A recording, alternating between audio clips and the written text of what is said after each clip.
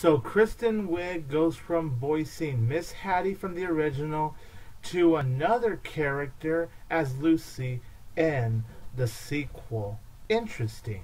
I'm having a bad day.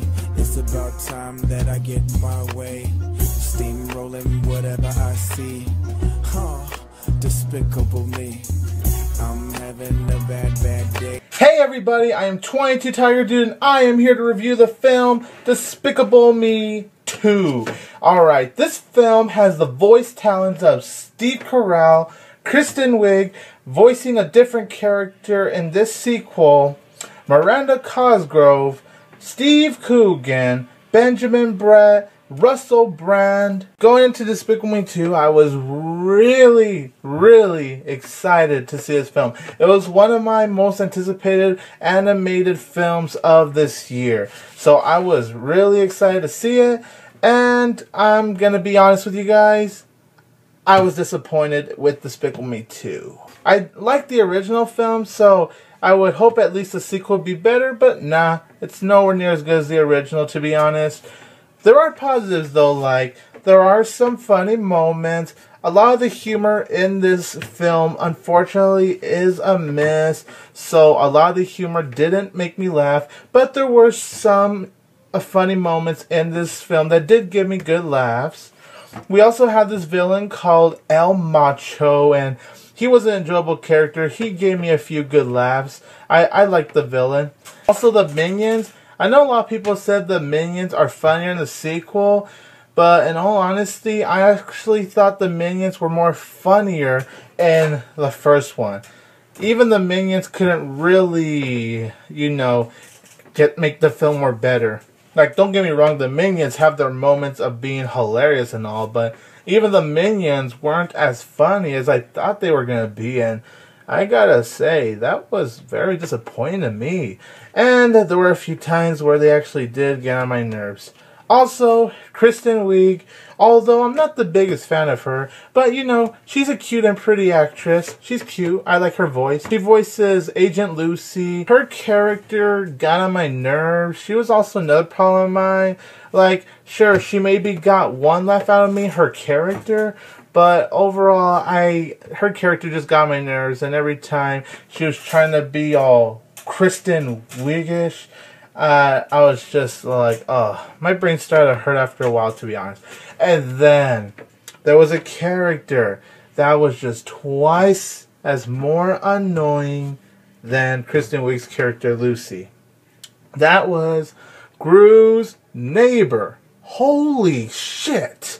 She is the most annoying character I've heard in an animation film in a while. She had a creepy face, she had a creepy voice, and I was so annoyed. Not only was she creepy looking, but she annoyed the living hell out of me. Thank God she was only in 2 scenes. But the 2 scenes, Gru's neighbor, who tries to set him up on a date, by the way, oh my gosh, I just couldn't stand it. And the humor was another problem with this film. The humor does feel very forced a lot of times. They just try to force it down your throat. That's how it felt to me. And I feel like the film tried so hard to make you laugh. Like, it just tried way too hard to be funny, and it just didn't work for me. Don't get me wrong, there are still some funny moments, but a lot of humor, I gotta say, it was disappointing.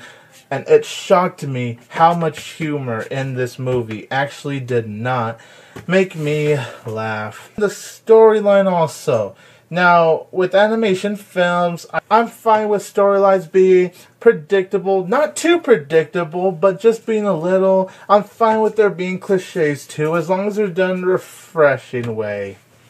But this film, the storyline, it was 100% predictable. I called every move, and it just felt way too predictable. You get cliches. Surprisingly, the cliches didn't bug me that much. They did bug me, but not as much. It was really just how predictable and how not good the storyline to this film was.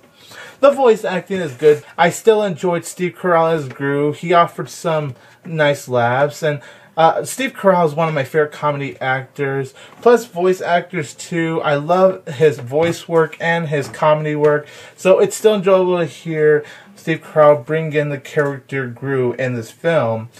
And I also enjoyed Kristen Wiig's voice for Lucy, even though I didn't really enjoy her character. And Miranda Cosgrove, who you may remember from the Nickelodeon shows Drake and Josh and iCarly. I thought she was enjoyable as Margot, just like she was in the first. And then Steve Coogan, he was good here. Benjamin Bratt's El Macho, he did really good. I was impressed with his voice work. And all the other voice actors in this film, they overall did an impressive job. I have no problem with the voice actors. Russell Brand's character, Dr. DeFario, he was pointless, and honestly, he did not need to be in this film at all. Like, if they literally did not include Dr. DeFario in Despicable Me 2, the film would be no different. Here, he felt wasted and useless, and he didn't need to be needed here. Also, the film bored me, and I mean really bored me, really underwhelmed me at moments, and the pacing, there is some choppy editing in this film. There is some rushed pacing in this film, especially when it gets towards to the end. And then the finale, I had fun with it, but I couldn't fully enjoy the finale just because of, one, it was short, it didn't feel long at all, it was a short finale. Two, it was rushed, it was a little bit messy, it's really, really predictable, and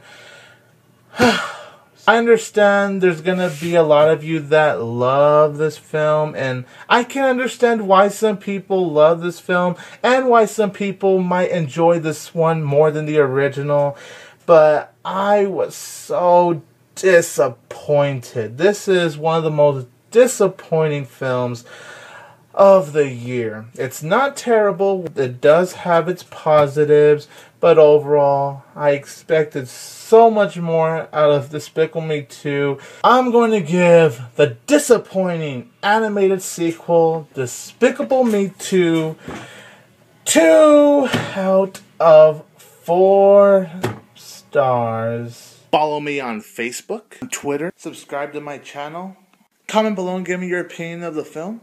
Like and share this video.